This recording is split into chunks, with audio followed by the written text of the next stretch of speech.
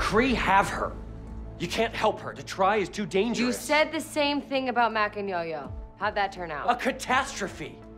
This entire place is a very delicate ecosystem, and you all just keep taking a leak in the water left and right. You worried we'll mess this up, or we'll mess this up for you?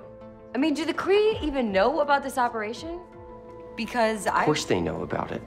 They're crazy about it because I'm improving people's lives. I'm giving them something other than just hour after hour of endless grind. They condone it because it keeps them placid.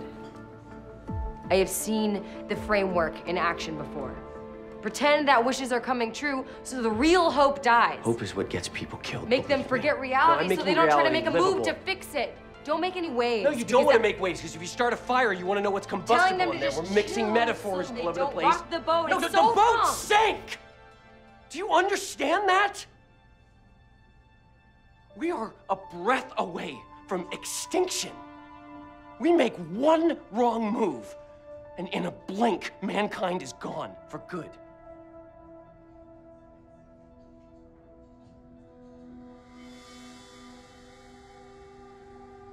Wait, that's it. That's what I'm looking for. That!